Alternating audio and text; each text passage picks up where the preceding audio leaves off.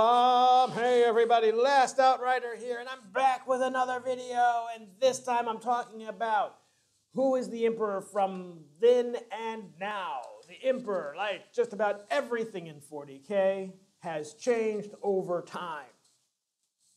I'm going to try to make this a short video because I'm going to cover 30 plus years of 40K in hopefully less than 15 minutes, just out of my head. Okay, there's no books. I don't read anything here. I just pull this out as I'm talking. Yeah, it's amazing, but true. So, the Emperor in 40... Okay, I got to give context here. The state of RPGs back when Warhammer came out, when Rogue Trader came out, is that games did not have a fixed world like they have now. Think about Dungeons and Dragons, which was the inspiration for 40K, obviously. Dungeons and Dragons didn't have a fixed world. The world of Greyhawk was the first world for complete world that you could buy as a module, but that didn't mean that was the universe of Dungeons and Dragons. It was the same for 40K. They released a book. This book gave you source material for you to create your own 40K world, in which people did. And in this world, there was an emperor who controlled things, and you're the one who's supposed to fill in all the details of it. Maybe there would have been a source book in the future if Rogue Trader kept on going, but it became Warhammer 40K instead.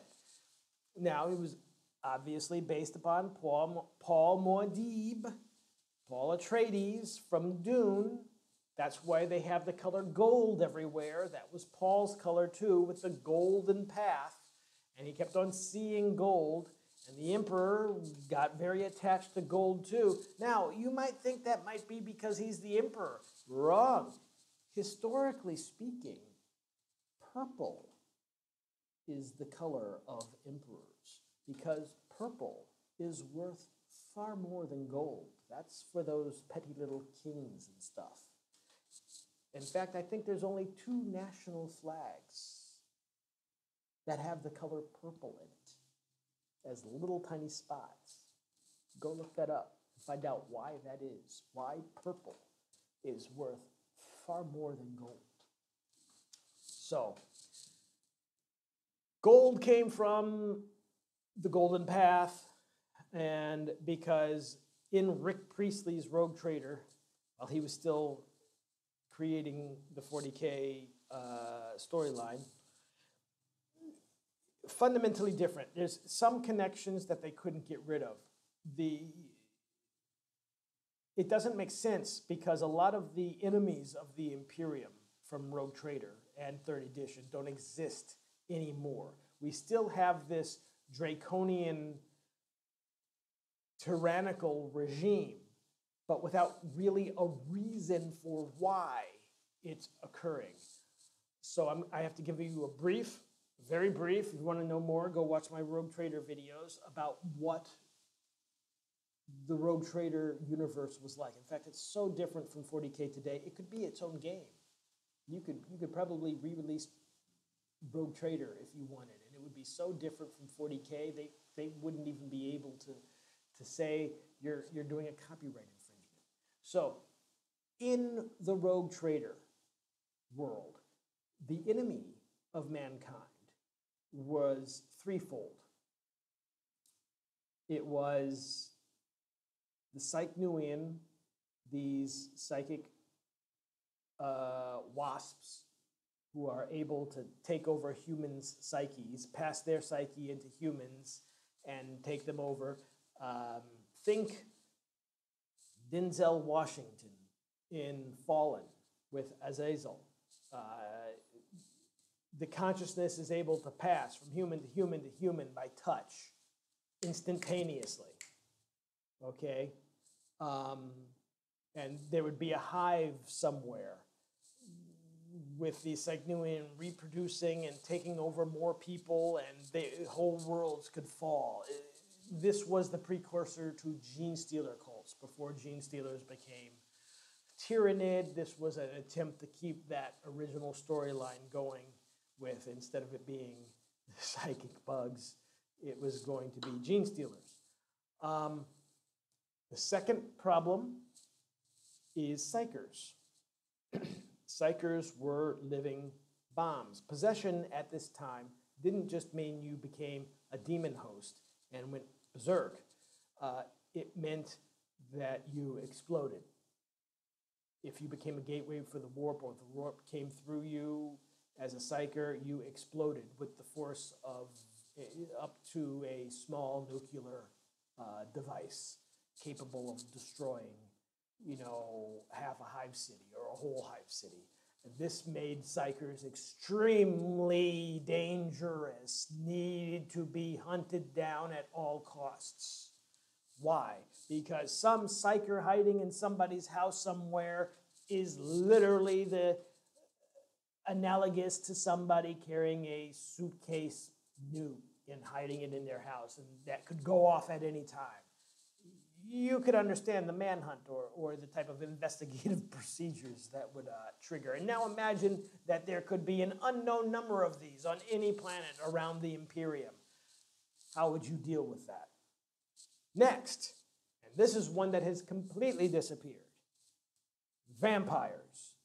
Yes, I'm talking True Blood. I'm talking Vampire the Masquerade. I'm talking cabals and families. Straight up vampires taking over planets was a problem in Rogue Trader. Vampires existed, and they are all the vampire stories that you would think of today existed in 40K. So these were the three main problems.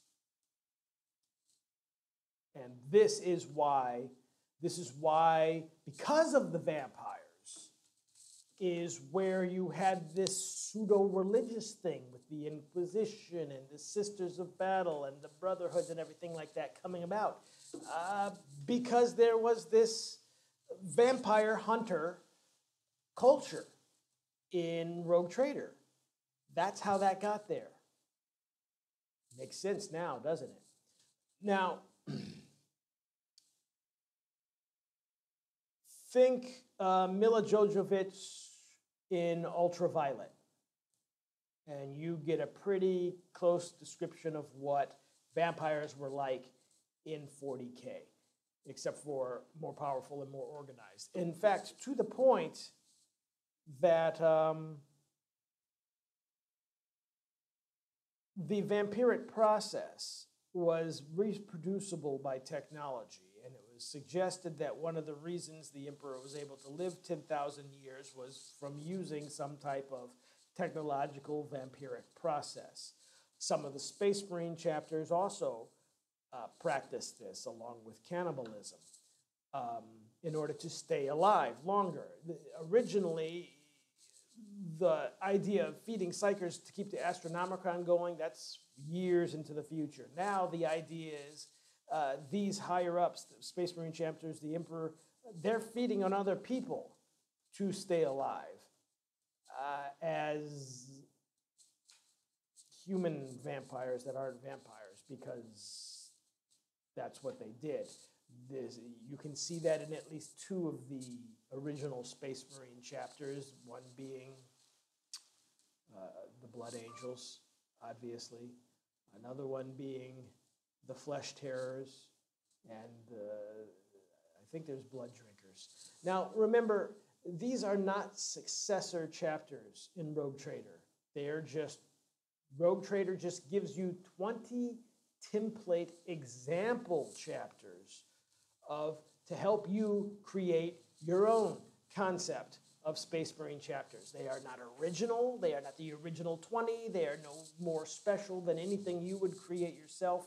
They are just examples. The differences in them is not because they're really that much cultural difference or they had other primaries, but because they just wanted to give you a vast spectrum of array of how Space Marines chapters could exist, and then let you go wild. And some of those examples were vampiric and cannibalistic Space Marine chapters to allow them to be stronger and live longer, because there is no gene seed, there is no Primarchs, in the 40K era. So where they got their superhuman speed and strength and whatnot, that's up to you as the game master to decide. And you could very well decide that the reason why they're bigger, stronger, tougher, more resilient is because they're, eating people.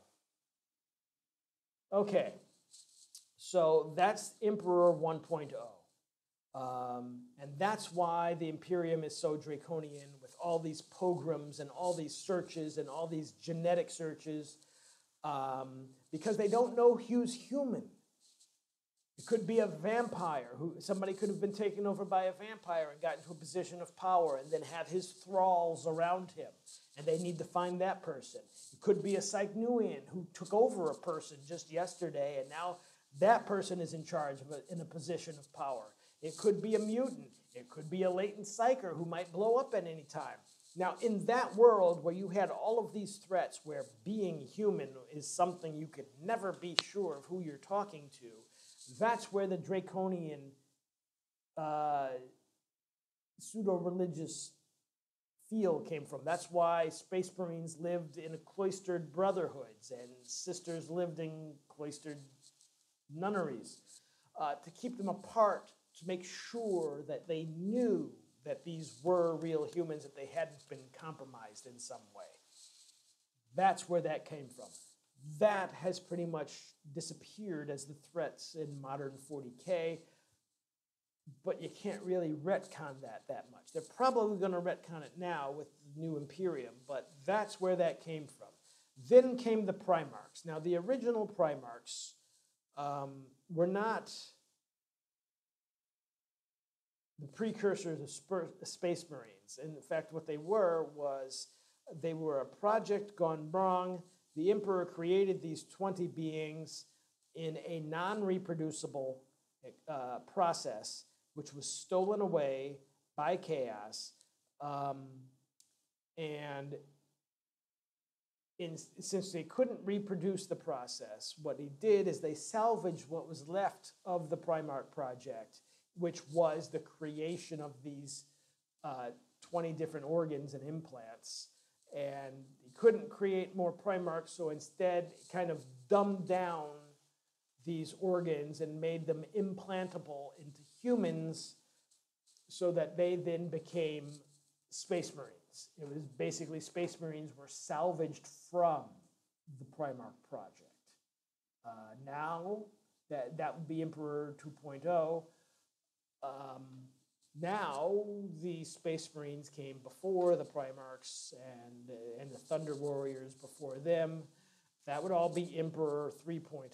That's when we're starting to get into the Horus heresy. So at that point in time, the Primarchs weren't really defined. We just knew they existed, but not that much about them. In Emperor 3.0 or the Horus heresy times, this is when we really started to find out about succession chapters and the Horus heresy and everything like that. Now, at that time, the original heresy came about in Horus 1.0 because the Emperor made him War Master and then went back to Terra, and Horus had an existential crisis, and he was so terrified of failure, so terrified of letting the Emperor down, that basically he said, screw it, if I'm going to fail on my terms. I'm going to turn traitor. That's what I'm going to do. Now you're not going to call me a failure. You didn't fire me. I quit. Type of. That was the rationale, the original rationale for the Horus heresy. That later then was decided to be too juvenile and stupid. So they came with Horus was wounded and died and resurrected and possessed by a demon. That was the real Horus, and that's why he turned traitor. Okay, that turned out to be too simplistic, so we get Horus 2.0. Well, that's Horus 2.0. Horus 3.0 is he died, he was resurrected, but he was not taken over by a demon. He never worshipped chaos. he just had this corrupting warp power or influence over him, and that's what made him a sadistic madman instead of the charismatic leader that he was before. That was 3.0, and this is all during the Horus Heresy novels. You can see these changes happening there. And then we get Horus 4.0, where he walks the obsidian path and gains all the insight that the Emperor has and the shattered psyche. And now he's hundreds of thousands of years old, as opposed to being the same age of all the other Primarchs. And that's going to be the Horus that goes to see the Emperor. Now, this is the same with the Emperor. When the Golden Path, the Emperor originally wants to free humanity from the major problems that they had there, which I said were the Psychnuian, the vampires, mutants, and these rogue psychers that could blow up at any time. That's no longer a problem. Now the problem becomes chaos. It's condensed down into just chaos. That doesn't come until like 2.0 and going into 3.0 of the Emperor. And that's where we are right now. We're at that point. Now, when we get into 5.0 of the Emperor, is bringing the Emperor down to a human scale again, where he can get off the throne and walk around and fight in your campaign. And that starts to happen in the novel Master of Mankind. The Emperor used to be on a power level equal to the Chaos gods, if you want to call them that. And so the idea that you would actually fight him is absurd any more than you would think of fighting, oh, you're going to go fight corn itself. Corn isn't a thing that you can go fight. Now they brought him back down to that level. Now in Master of Mankind, he got off his golden throne and went to fight in hand-to-hand combat with greater demons and could kill them easily, but they were actually able to wound him. He was actually able to bleed. This puts the Emperor at 1/10,000th of the power that he used to be, where he could just make an entire legion kneel with a word. Wipe out an entire legion with a thought. Now he's fighting greater demons in hand-to-hand, which leads me to believe that by the end of the Siege of Terra, even the Chaos Pantheons themselves could become playable figures. They're going to milk this shard mechanic. You know, the Catan used to be star gods, then they were put into their metal bodies, the necrodermis, and then the necrodermis has now been broken down into shards. So that's where that immense power has gone, and they're going to emulate this process with the Primarchs and with the Emperor. Magnus has soul shards, some of which became chaos worshipping, some of which remained loyal to the Emperor. The Emperor has this now shattered psyche, and you're going to get Emperor shards. Yes, a shard of the Emperor is going to manifest on the battlefield and fight with you if you have a Talons of the Emperor army. It's just going to be a shard. That's where we're going. I think that's the next step for the Emperor. And if you're wondering why does the Emperor, again, have gold, it's because of the Golden Path from Dune, now Obsidian Path. Gold is actually historically not the color of emperors. Purple is, yes, purple is worth hundreds of times worth more than gold in ancient times. That's why I think there's only 2 national flags that have the color purple in it, and only as little specks.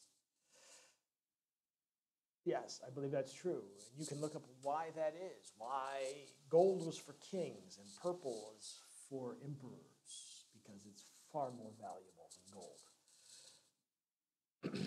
So what else are we going to go? I think that covers all of it. So yeah, everything is coming down into a model range. Why does the Emperor have a name? Okay, I can tell you where that came from. That came from the Doctor Who. Okay, why do we not call a doctor by a name? The same reason. Why do we not call the Master by a name from Doctor Who? Same reason. They took that from Doctor Who and put that into 40K because it's GW and GW's in the UK. This is the Emperor. Does he have a name? Yeah. Well, the Doctor has a name too. So does the Master. Do you ever use it? Will you ever hear it? Will you ever see it? No, you won't. Will they ever write it down? Will the writers of the show ever change it to start calling the Doctor by a name? No, they won't. Same with GW. That's the reason why. Boom. I think that covers almost all of it. The end result here is where the pseudo-religion came from, the draconianism of the Imperium. I think that's all going to change. The Primarchs are going to come back. It's all going to become less draconian. And the whole 40K is going to become less grimdark. Or if it is grimdark, it's going to be grimdark for fundamentally different reasons, because the original reasons for it being grimdark just don't make sense and haven't made sense for 30 years. That's what we're going to see. Everybody's going to be able to be a figure on the battlefield, from Chaos Guides to the Emperor to Primarchs. Everybody, because why not? It's just one more thing to sell. And that is what I see coming in the future. I hope that makes sense and you enjoyed it. 40K in 21 minutes. I'm impressed. Until next time, bye. Yay!